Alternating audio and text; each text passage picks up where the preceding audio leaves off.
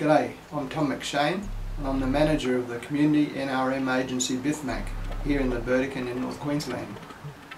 I'm here to tell you a little bit about this exciting project that we have recently initiated. The project is called an adaptive management approach to water quality in sugarcane. But before I go on, a bit of background information. I would like to acknowledge the funding agencies. This project was co-funded by the Queensland Government's Department of Environment and Resource Management through the Reef Protection Unit and the Australian Government's Reef Rescue Incentive Program, which was rolled out through the North Queensland Dry Tropics Regional NRM Group. The irrigation farmers in the Burdekin Irrigation Area are amongst the best in the world from a production point of view.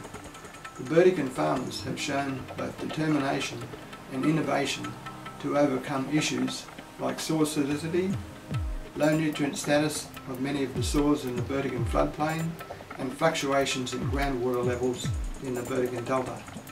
The farmers and supporting agencies have addressed these issues and other issues to optimise the use of the natural resources available to them. In recent years, the rural industries along the coastal zone in North Queensland have been under increasing pressure to improve their performance in environmental matters as well. In the Burdekin area, the presence of Ramsar-listed wetlands and our close proximity to the Great Barrier Reef have greatly put a focus on water quality leaving irrigation farms in runoff.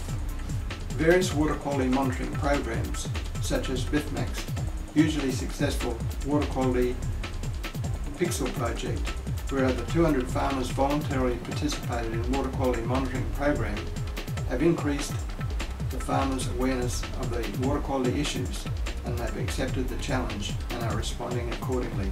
This project is just another step to build the capacity of the farmers in the Burdekin to understand how their on-farm practices impact on water quality and what they can do to improve the situation and reduce sediment, nutrient and pesticides from leaving the farm. The project promotes the adaptive management approach with a plan, do, check, act cycle for improvement. The aim of this project is to monitor the key water quality parameters in the drainage system of a typical sub-catchment in real time, and to make these results available to the farmers in the sub-catchment on a password-protected website.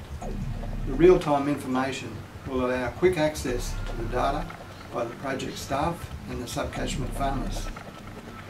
With the help of the BBIFMAC project officers, any spikes or anomalies in the data will be pointed out to the sub-catchment farmers, and they will then be able to relate what they have recently been doing on the farm, which may have contributed to the water quality anomaly.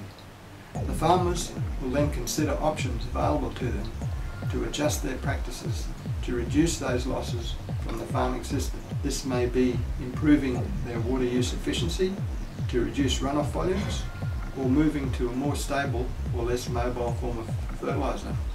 Ultimately, any decision to adjust farm practices will be the farmers.